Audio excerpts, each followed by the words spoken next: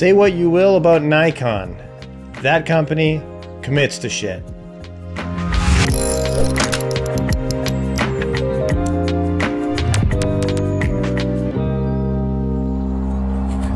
"2019 marked the 60th anniversary of the F-mount, the bayonet mount that they still use today on their DSLRs. With this amount of backward compatibility, you can use an insane amount of vintage lenses on modern bodies, and it works the other way around too, making vintage bodies compatible with newer lenses. As I have a collection of Nikon vintage lenses for shooting video, and I'm into shooting film as well, I thought I should probably get a 35mm film camera to use my Nikon lenses on.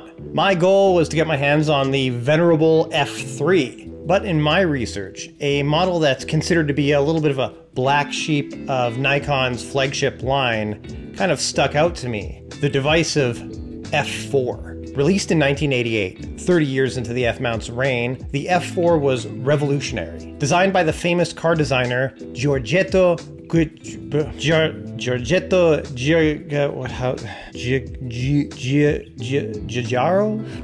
Giugiaro. This is the guy who designed the DeLorean. It was unlike anything before it and unlike anything after it. Like the DeLorean.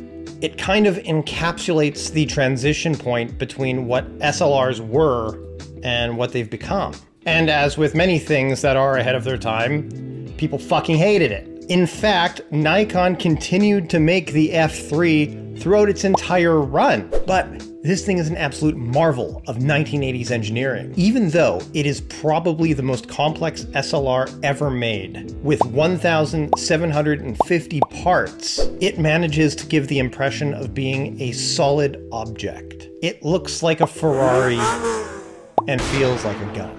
Mine is the F4S, which has an added vertical grip. It takes a whopping 6 AA batteries. The thing is a damn beast, and it's also a lot of fun to use. The F4 strikes this perfect balance between automatic and manual. Even though it does have a ton of automatic features, everything is represented by physical controls. One of my favorite things about this camera is that all of the controls lock. You don't have to worry about any of your settings being changed by taking it in and out of your bag or just brushing it up against something. Let's take a look at some of the features. It has a motorized film transport, losing the film advance lever of older models. Getting a roll of film in and out of this thing is as easy as it gets. Continuous shooting up to 6 frames per second, has a max shutter speed of 1/8,000th of a second, tracking autofocus. Compatible not only with the screw drive AF lenses of the time, but the discrete motor AFS lenses to come out nearly a decade later, matrix metering, and exposure compensation. And possibly most of all, ergonomics. This is when they started making cameras shaped to fit in your hand. Although it is technically compatible with the newer G-type lenses, because of their lack of a physical aperture ring, you are limited to program or shutter priority mode. But they do work. It can use glass made 30 years before its release as well as 30 years after. Completely insane in the age of planned obsolescence. Nikon.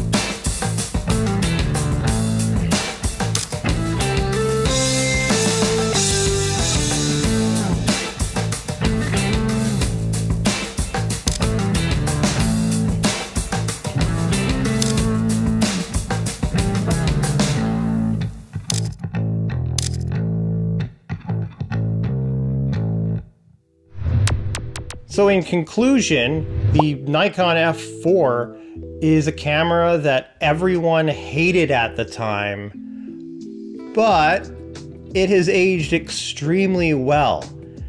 And because some of that hate I think is still there, you can get one for a really good price. You can probably get one cheaper than either an F3 or an F5 because it just has this this black mark on it. But don't let that stop you from getting your own, because the F4 is a wicked awesome camera.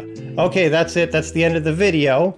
I hope you liked it. If you do, hit like. If you liked it a lot, hit subscribe, ring the bell, get notified. New episodes every Thursday. If you have any comments, leave them below. Nice comments, lovely comments, hopefully. Any ideas for videos, anything you'd like to see, please just shoot them out over. And I will see you next Thursday.